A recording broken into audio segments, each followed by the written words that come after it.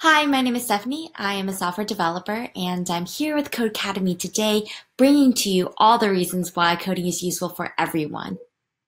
As we become more reliant on technology, code plays a much bigger role in our lives. So even just some basic knowledge of how to code can help improve our interactions with technology. And the ability to write code extends way beyond learning a language.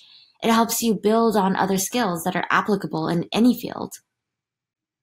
Today, all the technology that we interact with, from our cell phones to messages, they're all powered by code. When we send a message, it may seem like there's a fairy running around in the background to pass the messages back and forth, but contrary to popular belief, it's all powered by a piece of code. Then there's more code that will alert their recipient, "Hey, you've got a new message." There's even code powering the videos we watch and the websites we browse through. Speaking of websites, have you ever felt helpless when you're trying to load a page and then you get this wheel that never stops spinning? Well, fun fact, a lot of these spinning wheels are designed to make you think that progress is being made and the wait isn't that bad, but then you realize that it's been spinning forever and then you have no idea what to do. So you figure it's broken and you just give up. No matter what you do, how old you are, where you are, unless you're in an area with bad internet connection, just knowing a little bit about coding, particularly web development in this case, can help you figure out what's wrong. All the people I have met that have picked up coding abilities come from vastly different backgrounds. Some were truckers who needed a career change.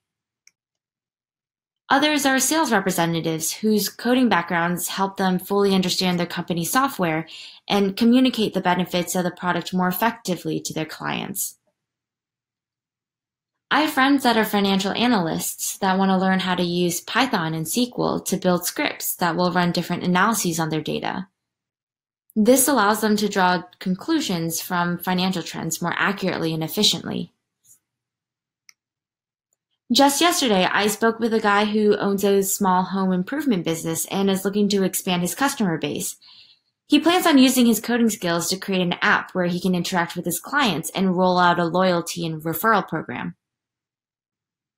For my marketers and designers, having CSS skills allows them to design websites more effectively and communicate better with the developers that are building the website. Actually, regardless of your current or future occupation, anyone can use it to be better and more creative at their job. It can seem a little intimidating, but Codecademy is a great resource to get your feet wet and help you lay down some fundamentals that can translate into any kind of problem solving. When you write code, you're also forming a new perspective and learning how to think creatively through it. This is because when you write code for your computer to run, it can only execute one small task at a time, so you have to break down a problem into bite-sized instructions to guide the computer to do what you want. Kind of like if your friend was blindfolded and trying to make a PB&J. Since you have all the information of where everything is, you have to break the process down for them, from how to get the bread out of the bag all the way down to how to slice a sandwich. And on top of that, you'll have to be creative. Like, what if you only have one spoon to make the sandwich? Your instructions would definitely be more different than if you were just using a knife. Code is very much a team effort. A large part of it is also working effectively in a team, especially for larger projects, like building out an application or finding a solution to a really difficult problem. A lot of times, you need to be able to clearly communicate with your team members to make sure the code flows cohesively. These kinds of communication skills are transferable to any environment and are especially critical in a work environment. One of the most valuable skills I've gained from working on teams is recognizing when I've taken on too much and knowing when to reach out to my team members for help. Technology is for making our lives easier, and there's code powering technology. So this should mean that code is for making our lives easier, right? Right. Using code to automate any task is kind of like waving your magic wand and kicking back while the dishes wash themselves. If you're shopping online and you want to know when an item is back in stock, you can write some code to alert you when it's ready. You could also use some code to build out a website that will advertise the company you're running. I mean, during college, class registration began at 7 a.m. before the end of the previous semester. And thankfully it was online, but it wasn't enough. I'm the kind of person that likes to see as little of the morning as possible. So I wrote a script that would load up my classes for the semester and then enroll me at 7 a.m. so I could sleep. Or if you use Excel to manage data, you may have noticed that you're a lot more prone to errors when you're manipulating the data and that you see a huge lag when you have really, really large data sets. Well, I've got a fix for you. Just automate that. Say you have a list of transactions that your grocery store made in a year, and you're trying to get all the transactions where an apple was bought. If you're trying to do this in Excel, there are a lot of steps and buttons you would have to click to make this happen. And if you're a popular grocery store, you're going to have thousands and thousands of rows to go through, and you'll be waiting around forever.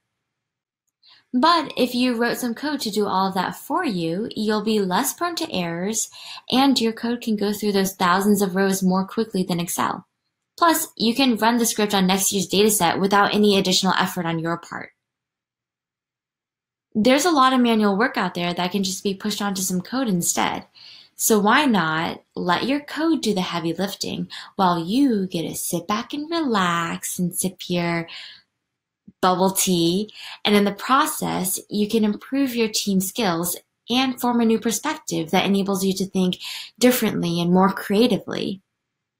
And if you ever get stuck, well, the coding community is always here to help because at the end of the day, we're all just trying to make people's lives easier.